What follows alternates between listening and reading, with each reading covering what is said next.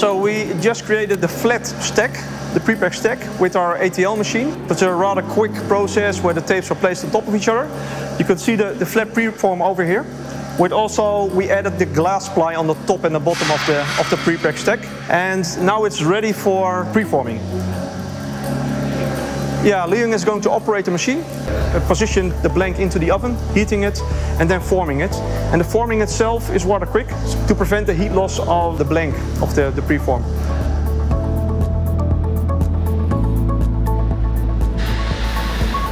So this is the last step. After this, it will be trimming and NDI.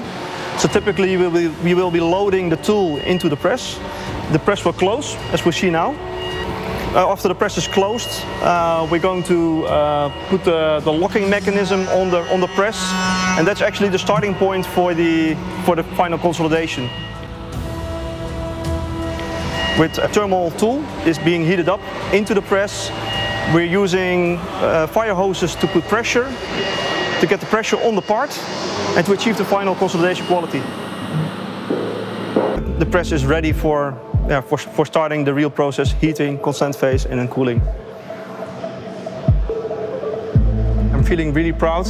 We are now in a phase where we're going to a full-scale spar of 3.5 meters in length, with all the full-scale elements in there for a V-tail application. It's a flying demonstrator, which is important.